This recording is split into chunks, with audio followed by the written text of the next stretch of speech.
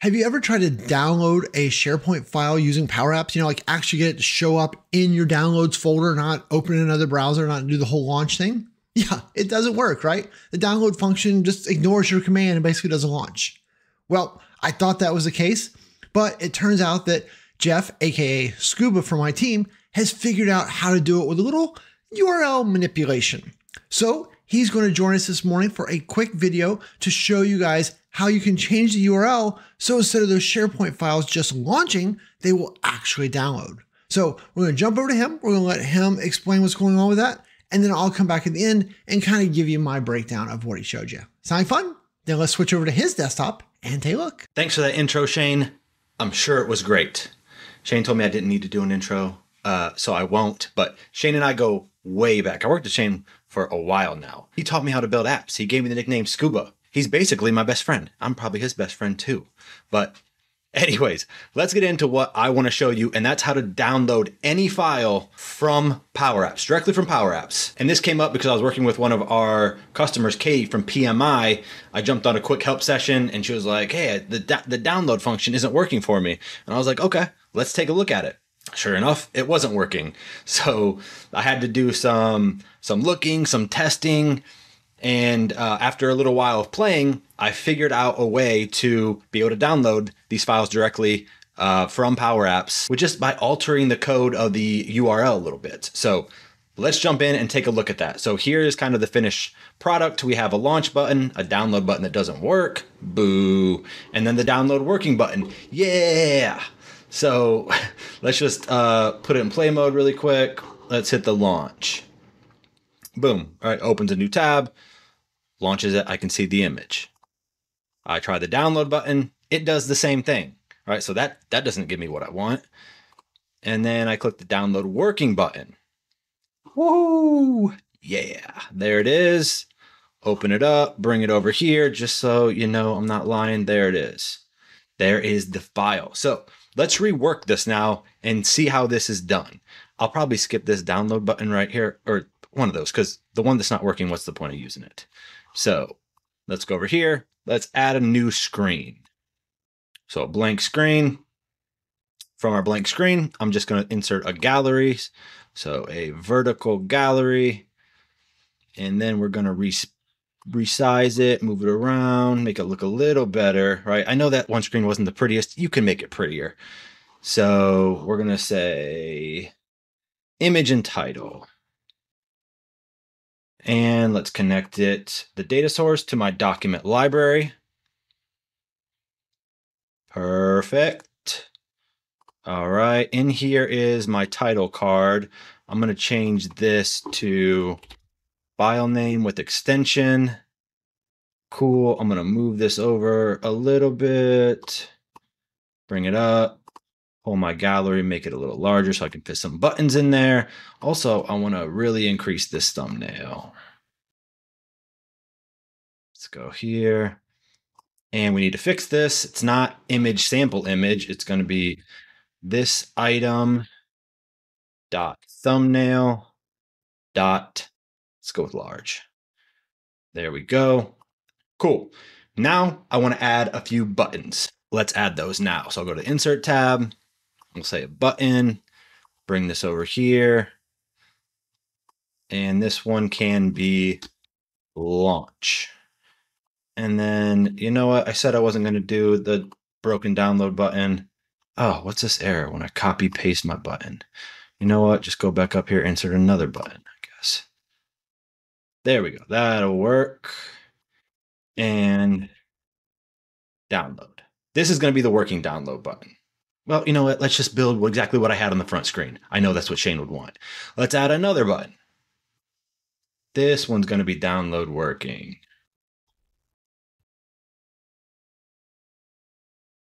And pull it over here. There we go. We got launch, download, download working. To get the launch to work, right, pretty straightforward. Up here in the on select, we're going to go with this item dot, not file name, link to item. I need to wrap that in launch function, in the launch function. There we go. If I put this in play mode, this should launch my file. Great. The download is the same thing. This is the broken download button. I'll do it because, you know, why not? But it's not going to work. This item dot link to item. Let's try this. Yeah, boo. Doesn't work, right? I knew that wasn't going to work, but I still wanted to show it to you. Now we're going to work on the button that actually works, why you've watched this video. And maybe you skipped my whole spiel to start and just are coming to watch this right now, which is perfectly fine. That's fine. You're here now. So let's work on this button. One of the first things that I want to do is go over to my document library. So in the data panel over here, I see my document library connected. Click the three dots, click on edit data. So what we need is a portion of the URL. So we need that site up to here. So I'm not going to grab my document library name yet. So I'm going to copy this. Okay, head back over to PowerApps. And on this button, I am going to say download, double quotes, paste in that portion of the URL.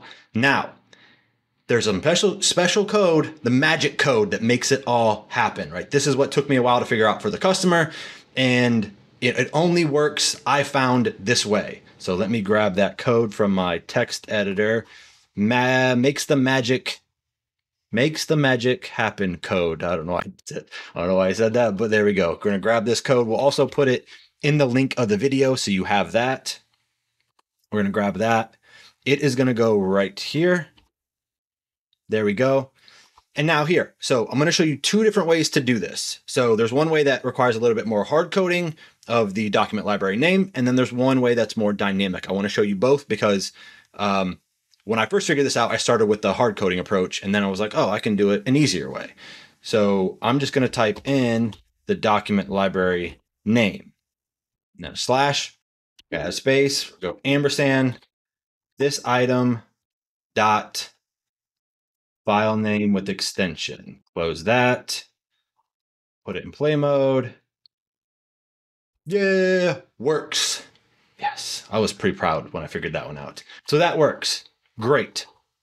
All right, but let's look at a different way of doing it. So this way works. We're going to code this out. I'm going to just retype it. So let's go download in my double quotes. I'm going to grab this portion of the URL plus the magic that makes it happen up to the equal sign. Copy that, place it in here.